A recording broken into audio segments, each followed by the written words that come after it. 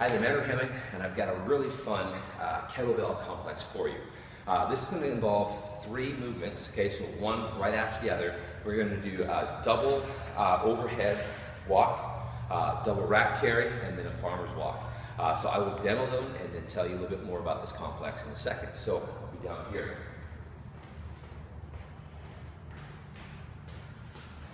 First thing I'm going to do is just clean the weights up, and then here. Press them up overhead.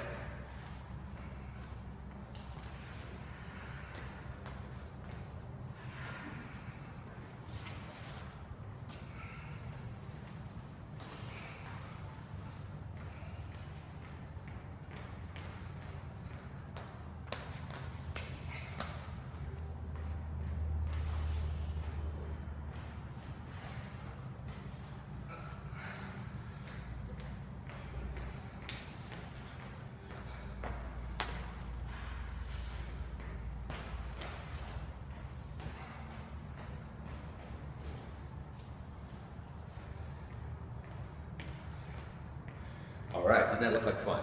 So here's a couple things with this complex. So this is taking the same idea I've written about complexes on my blog and stuff like that, where you're combining movements together. So there's a flow. I'm not setting the weight down. I designed this complex to be able to kind of work from a position, which I try to do with all my complexes, where we start with the hardest exercise and transition from the hardest exercise to an easier exercise as we fatigue. And this allows you to make each exercise challenging.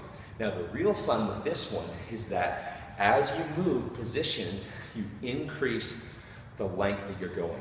Okay, so for example, if I did say 2 lengths with the overhead carry, then I might do 3 lengths with the rack position, and then 4 or 5 lengths with the farmer's walk. So, and that can obviously vary depending on your capabilities and stuff and your space, but the overall idea is that you're not only, as you move to an easier position, you add a little bit more just as to how long you're walking. And this will help you to have a great fun time. So this is not designed to be strength training.